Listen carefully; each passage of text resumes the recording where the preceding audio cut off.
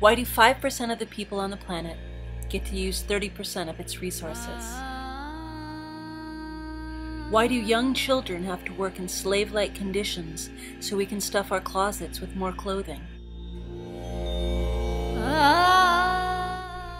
Do we have to sacrifice the environment and people for fashion? Do some countries have to be the dumping ground for others?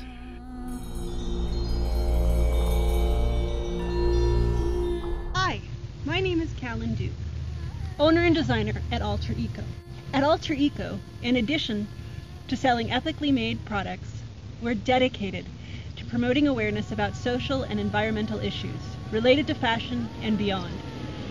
Today I'm here in beautiful Udaipur, Rajasthan. While living in India, I've seen many beautiful places. Sadly, I've also seen a lot of depressing sights as well. There are a lot of improvements that can be made with the fashion industry. Our present system keeps consumers ignorant by shipping manufacturing overseas, where laws governing labor and the environment are not as strict. The problem is, if you live here, it's not overseas. Please join me in finding sustainable fashion solutions. Together we can have a fun, healthy, and happy planet for all of us that live here.